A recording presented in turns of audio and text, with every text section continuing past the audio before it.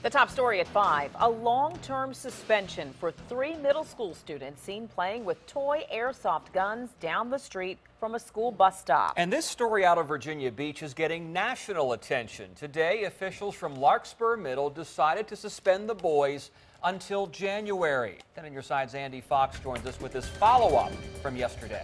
Well, when we started investigating this, they were being suspended for possession, handling, and use of a firearm when they were firing an airsoft gun. Today, they were told they will be suspended for possession, handling, and use of an airsoft gun.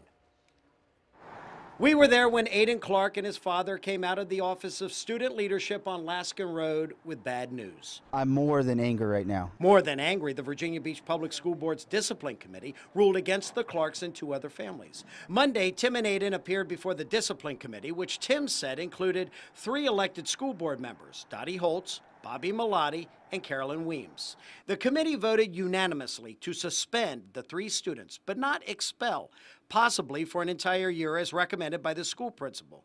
They will be allowed to attend the Renaissance Academy. On January 27th, they will be reconsidered for regular school. If approved, they will be back in school in February, the start of the 2nd semester. I, from the get-go, knew this was a big deal, but I also felt that it was my big deal, not the school's. That it was a parental issue, not a school issue. Khalid Caraballo got the same punishment. His mother, Soul Angel. I still argued the fact that he was at home. He didn't leave. They still didn't care.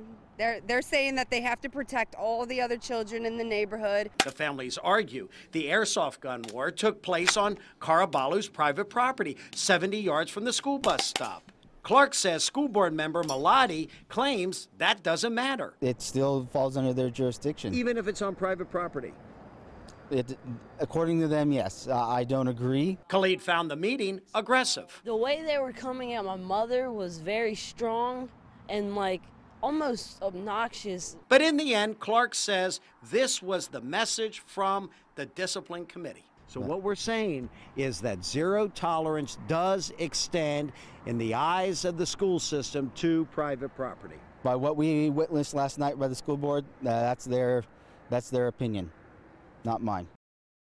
School board member Mr. Malati told me he had no comment. Board members Holtz and Weems did not return my calls. Earlier today, the Beach school system posted Wavy chose not to air a 911 call, claiming kids were running down the street waving and shooting the guns, despite being made aware of its existence by police. That is simply not true. We didn't run the 911 call in our report last night because we honestly did not know that it existed. It may have been there, but we did not know that it existed. Tonight at 6, we will run it, and it will further prove Khalid Caraballo never left his property with the airsoft gun. I'm Andy Fox, 10 on your side.